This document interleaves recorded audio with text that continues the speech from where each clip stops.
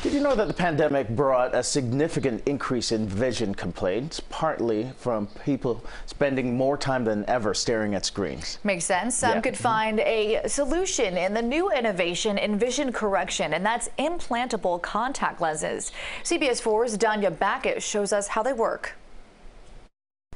All right, let's take a look. Powell Robinson has used corrective lenses since first grade. Now working as a cinematographer and director, his contacts had become a constant misery.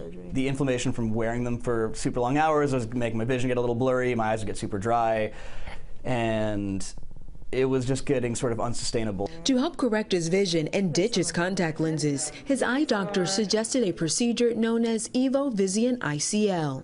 The EVO ICL is a permanent implantable contact lens that's placed in the eye instead of a contact lens that you would wear on the surface of the eye where you have to constantly take out and put back in. Dr. Netta Shammy is an ophthalmologist with the Maloney Shammy Vision Institute. She says the procedure is ideal for treating myopia, otherwise known as nearsightedness, and offers an alternative to LASIK surgery, which works by changing the anatomy of the eye.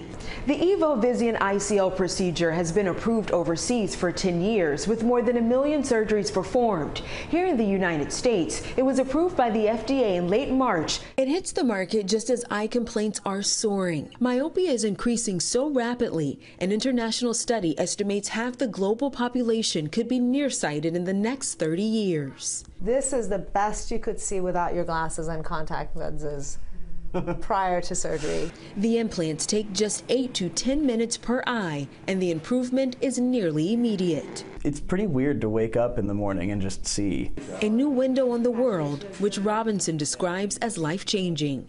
Danya Bacchus, CBS News, Los Angeles.